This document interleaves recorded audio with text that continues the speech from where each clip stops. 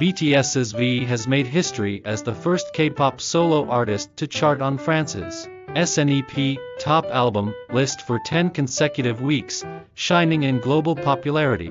Let's dive into this news in more detail.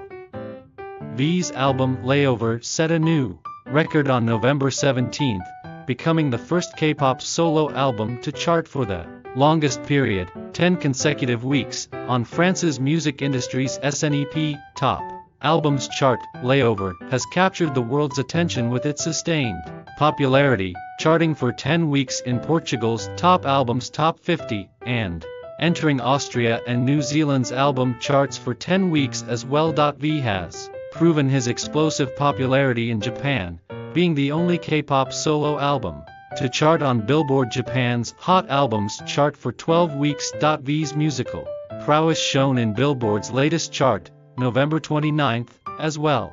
Layover album charted for 11 weeks on the top current album sales chart, 28th place, and top album sales chart, 41st place, while the title track, Slow Dancing, charted for 11 weeks on Billboard's global, excluding US, chart. Notably, it climbed to 44th place on the US Billboard year-end album sales chart in just a tracking period of 6 weeks. V's Layover album, a pop R&B genre, is highly praised for breaking out of the uniform K-pop concept and leading mainstream popularity, thereby expanding the K-pop genre. The Layover album, which focused solely on V and the music itself, is garnering attention for its direct challenge to the global music market without any promotional or strategic marketing, breaking the limits of the K-pop genre.